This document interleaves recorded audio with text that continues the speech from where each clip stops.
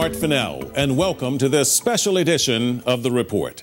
Today, we delve back through the pages of history to a moment that changed the world.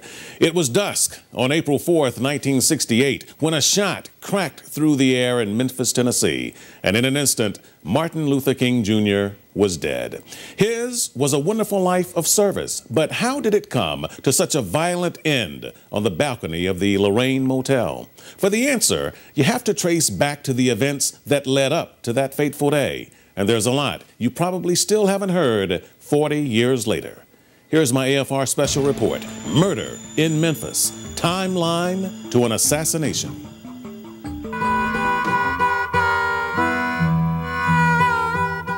If you were scripting a prelude to a tragedy, then the situation in Memphis in early 1968 was the perfect backdrop. Just like the trolley cars coursing through the city, so was racism. Memphis was ripe with tension. In January, a new mayor had just taken office. Henry Loeb was widely regarded as one of the good old boys and was eager to exert his authority. The mostly white police department was corrupt, and many of the officers were on the take. Offset that with a population that was nearly 40% black. Many were poor and pressured to stay in their place. But a tide of change was rolling in, and behind it were the unlikeliest of the lot. Black sanitation workers, the men who picked up the trash. They were overworked and underpaid at less than $2 an hour. No benefits, no rights, no nothing. Taylor Rogers and Joe Warren were two of the many who were forced to work under deplorable circumstances, a job no white worker would do. And that garbage would leak all over your tub. It had holes in it, garbage would leak all over you. When you got home in the evenings, you had to take off those clothes to keep from taking maggots in your house. And we didn't have no place to eat lunch. We had to stand up beside the trucks and eat lunch.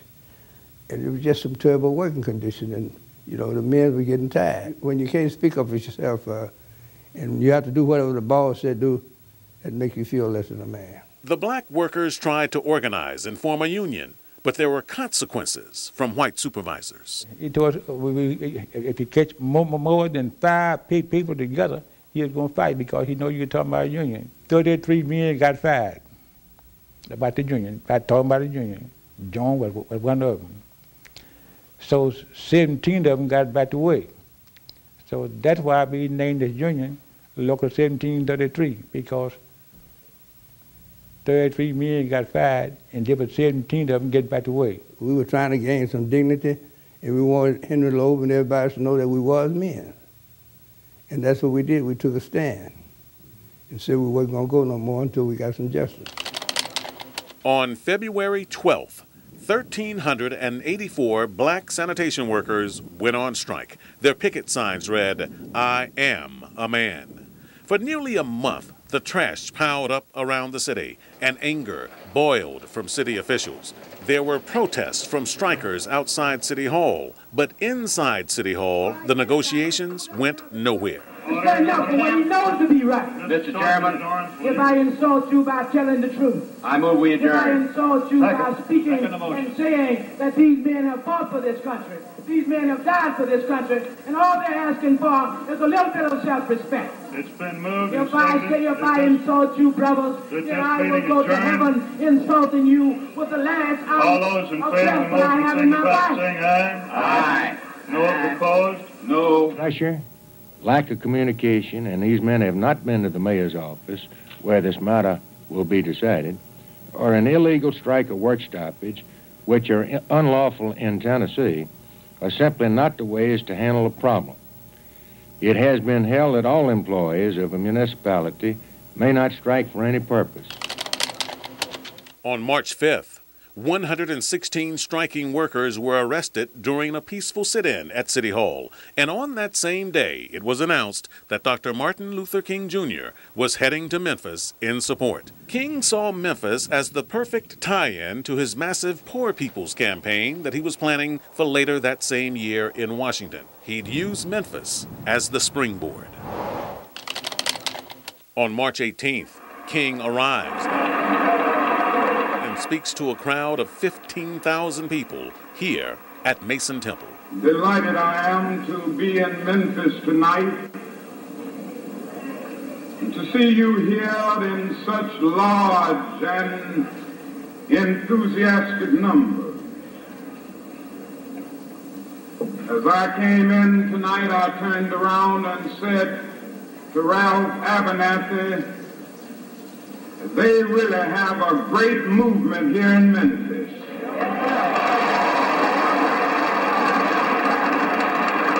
Well, you know, that gave us momentum. We felt good because we knew that we was getting some support from outside. A march and rally was planned for March 22nd, but it was canceled due to a record snowstorm, so it was rescheduled for Thursday, March 28th. The plan was for the marchers to gather here at Claiborne Temple, just south of downtown. And by 8 o'clock in the morning, these streets were already getting crowded. The march was to start at 10 a.m. when King was due to arrive. But King was running late that day. He was flying in from New York. He'd do the march here, and then he was flying right out to Washington. So by the time he arrived here, somewhere between 10:30 and 11 o'clock, there were police helicopters buzzing overhead, and some members in the crowd were already getting agitated.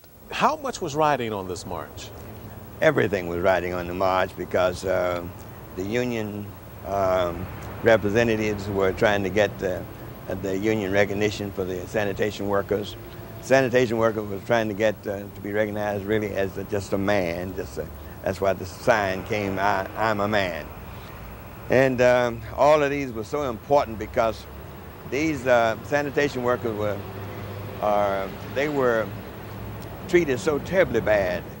Down historic Beale Street they came. By now, the crowd was estimated to be as large as 20,000 strong. King and other members of the clergy took the lead in the front. They locked arms and they moved forward. But King was clearly uncomfortable. The crowd was over-anxious and getting pushy. At one point, King reportedly said he could be trampled. It wasn't very long after that, somewhere around 11:05, this march fell apart.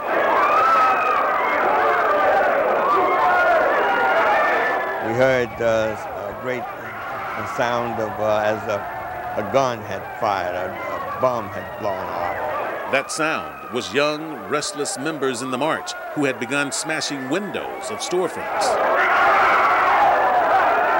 They were throwing boulders in the plate glass windows. It got rough. It got really rough when the police come in and broke it up.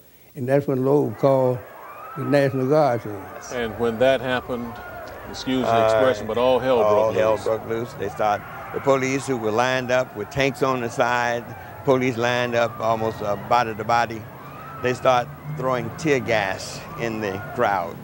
One of those bombs fell right down in front of me, and I was on the second line right behind Martin, and of course it blinded me, and I fell during the melee, and I couldn't get up because of the crowd pressing me. Two young high school kids, boys who had come walk downtown, they came and saw that I was down on the ground. And you're a city council member. City council person. Police kicking me, and they told him who I was. And they said, I don't give a damn who he is. If you don't get him up and get him out of here, we're going to kill him. By then, King had already been rushed to safety, but hundreds were left bloodied by batons and blinded by the tear gas. A 16-year-old boy was shot to death. The march became a tragedy and a tremendous setback for King and the movement. The demonstration here yesterday was something that I had no part in planning. If I had had part in planning the march, I think it would have been different. I was invited here by the leadership to take part, and we came cold. We didn't know all of the factors involved, our intelligence, and we do have ways of having intelligence in the movement, but our intelligence was totally nil. He had been extremely depressed because of the march breaking up. Reverend Samuel Billy Cowles was one of Dr. King's closest friends. And after that march broke up, I mean, he was really depressed. And he kind of worked himself through that depression and that fear. They blamed him, didn't they? Oh, yeah. Yeah, they did. But others said the blame for starting the melee was on a young black militant group called the Invaders, who didn't necessarily subscribe to Dr. King's nonviolence movement. But after the demonstration yesterday, I discovered that things existed which I knew nothing about. We don't have any problems with many of the young militants who talk in terms of violence. Our method is to communicate with them. You know, it was just a massive breakout of a large number of people.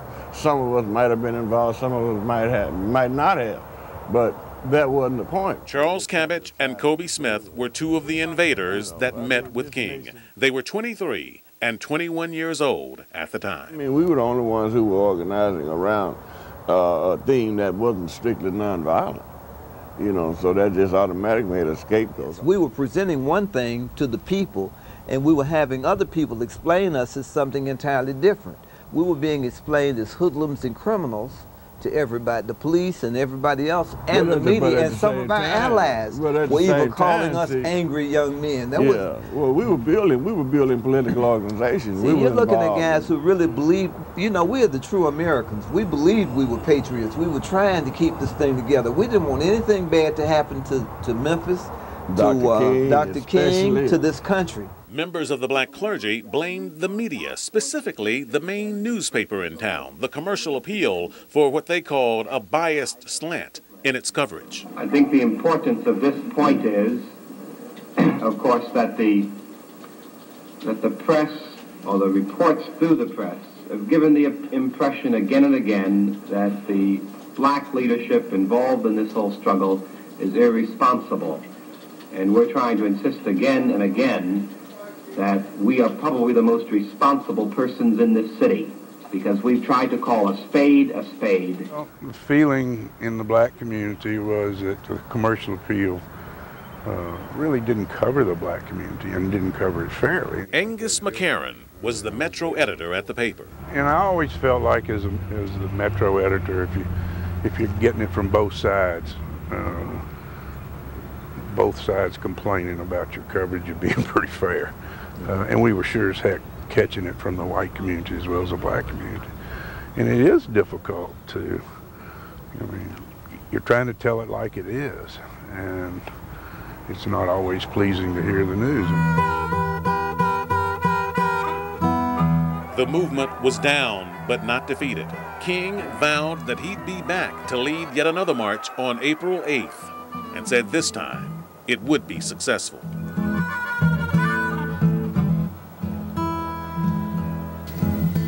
Coming up next on Murder in Memphis. We knew that that was the end, but everybody just went home, I guess, within their own mind that they said something was going to happen, but we never knew it was going to be that tragic. And that soon. And that soon, yes.